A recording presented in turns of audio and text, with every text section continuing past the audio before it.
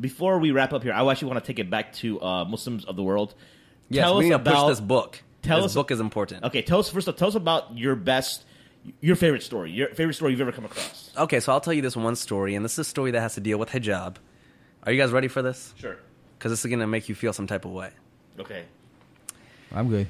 So in 1955, in Syria, there was a family of 5, a mother and a father and 3 daughters, who decided to flee the country, flee Syria, and head to America. Now, the father told the wife and the 3 daughters, listen, I'm going to go to America, I'm going to go to California, I'm going to get everything set up, and then 3 weeks later, you and the 3 daughters come meet me in California. So the father flies to California, is getting everything set up. 3 weeks pass, the mother takes the 3 daughters, and they head, from Syria to America. Their first flight was from Syria all the way to New York City, where they had a layover. Now, when they landed in New York City, the customs said, hey, you guys are here new to America. You need to take all your hijabs off for the green card photo so that you guys can, stay in America. So the mother, being by herself, not really knowing the English language, is nervous and scared. She said, okay, she took the hijab off and took the photo, put it back on. Next oldest daughter did, second oldest daughter did. The third daughter, a 13-year-old girl named Hala Atik, said when it was her turn, hijab is part of my faith, and I don't want to take it off for this photo.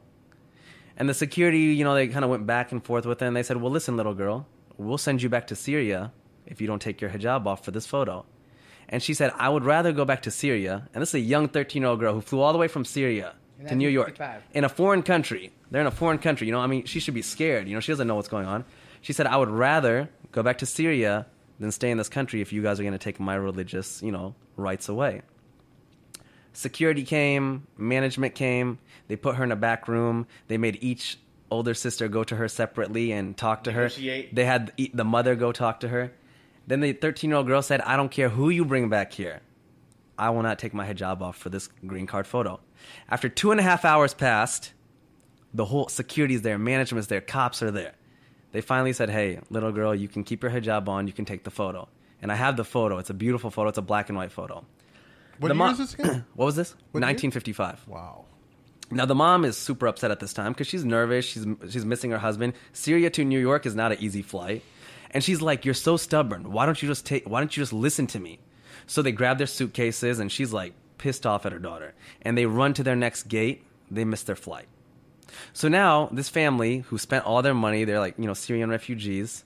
They're now like even more scared and even more worried. And the mom's like, now what do we do? They go to United Airlines. They talk to them. They negotiate. They're like, well, we can't do anything. You guys are making it difficult. Finally, they mutually agree that we'll put you on the next flight to California. They get on the next flight. While they're flying to California, the mom is yelling at this 13-year-old girl like the entire time. Like, you're so stubborn. I miss my husband. I'm tired. They land in California, and their husband's, the father's there, and he's in tears and he's crying.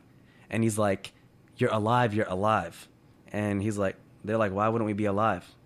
The flight that they were supposed to get on, American Airlines number 191, crashed, killing 295 people.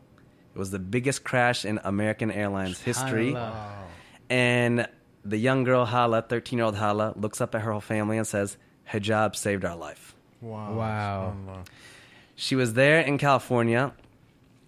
I'm having an event on September 8th. Hala was there. Hala's coming. She's now like, an old woman. She still wears hijab. I put this on my platform, Muslims of the World, about a year and a half ago. Over 40 million people ended up reading that story because it went viral. And out of that 40 million, when it went viral, about 10 people converted to Islam because of that story. And about 20 Muslim girls have messaged us and said that they've put on hijab because of this story. Wow. That awesome. Is probably my most favorite story. I can't imagine there's anything better that can beat that. Now, let me tell you this. On my September 8th event, there's going to be the picture, black and white picture of her on the screen. Mm-hmm. I'm going to tell Hala Atik to stand up. Yeah.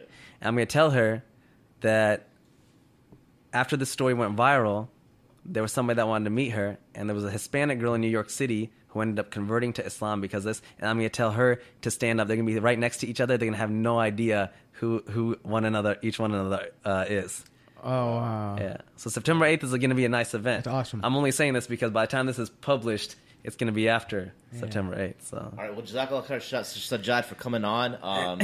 Appreciate a lot of the projects you're doing. A lot of great work. We look forward to certainly collaborating, meet and hook it, and linking up again soon. I would say we say hook up. It's like I think you're still thinking about Minder right now. But listen, one thing I just asked the people that are listening. Getting this book, Muslims of the World, on New York Times bestselling list is super important. The book is $13. It's on Amazon. Get on Amazon, type in Muslims of the World, and purchase your copy. Thank you so much, brother. I appreciate it. How do I look at it? Amazon right now? It's on Amazon. You just type in Muslims of the World. That's the way. It's an honor to be part of your guys' podcast. You guys are great, and I will promote this for you guys as well. May Allah put barakah in your work. Thank you, man. And yours as well, Thank you All right, for our special guest, Sajjad Shah from Muslims of the World and Minder. From our co-hosts Mort, Sim, and Maheen. Also, forgot the last plugs. All right, guys, YouTube. We're on YouTube now. Subscribe on YouTube. We're on Google Play on Android. If you have an iPhone, subscribe on iTunes. Give us a 5-star review. We're on Instagram, Twitter, Facebook. Follow us on those platforms. And we will, inshallah, be talking to you guys very soon. Assalamu alaikum.